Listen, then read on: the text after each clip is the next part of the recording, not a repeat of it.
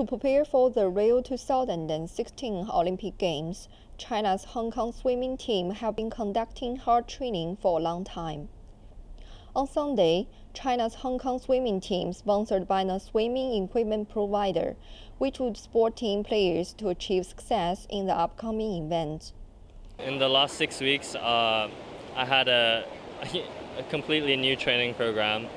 It's quite a big risk to take, but I moved back to Hong Kong so I could be with my father, who is fighting cancer right now.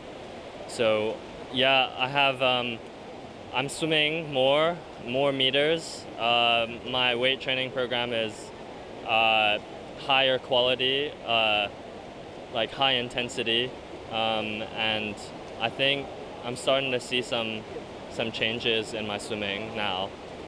Jeffrey, one of the China's Hong Kong swimming players, said he had been focusing a lot on his legs power and starting technique.